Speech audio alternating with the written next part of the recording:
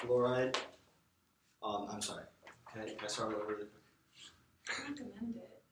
I'm sorry? I said I don't recommend it. Okay. Like if you were playing a football game or something and you Yes. started the first play, you wouldn't be like, wait, can I start?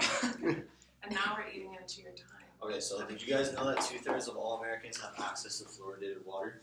According to Douglas Main, who's an author for Live Science.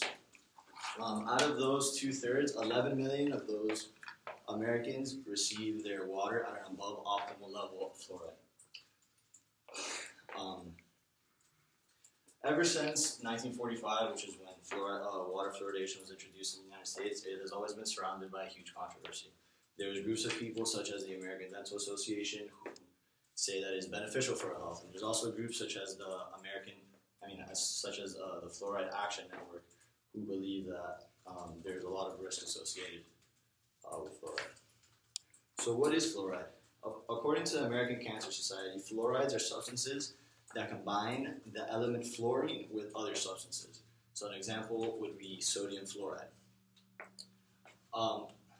Once fluoride enters the body, it is absorbed to the bloodstream through the digestive tract and tends to collect in areas of high calcium, such as bones and teeth. Fluoride is actually found all over the world. It's a natural substance and can be found in your local water supplies, in different foods, in different beverages, and dental supplies.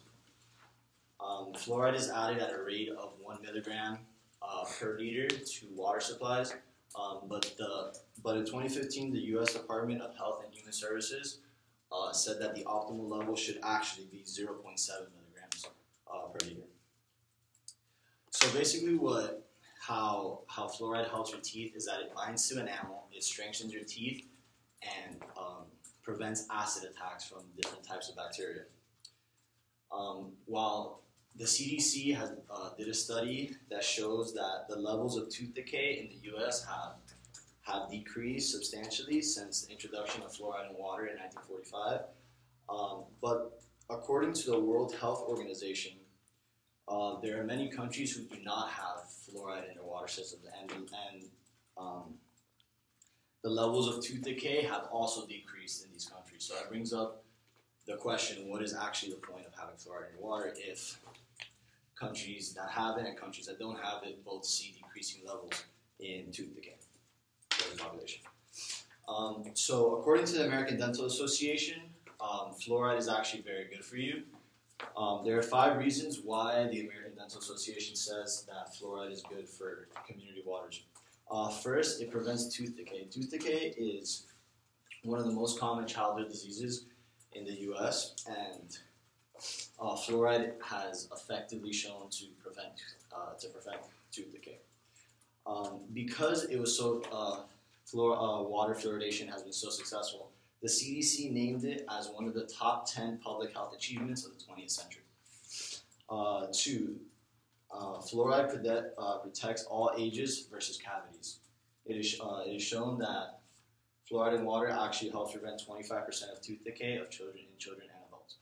3rd, fluoride is safe and effective. It has been endorsed by several Surgeon Generals and over 100 health organizations. 4, fluoride also saves money. Every $1 invested in fluoride actually saves $38 worth of dental care. Last, fluoride is natural. Adding more fluoride to water in order to prevent tooth decay is kind of the same concept, like adding more vitamin D to your milk to strengthen your bones.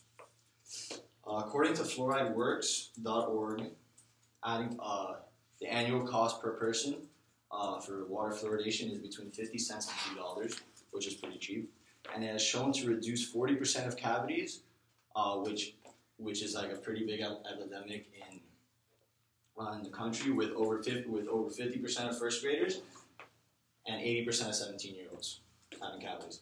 So there's also different organizations against fluoride, such as the Fluoride Action Network, who say that fluoride is a highly toxic substance.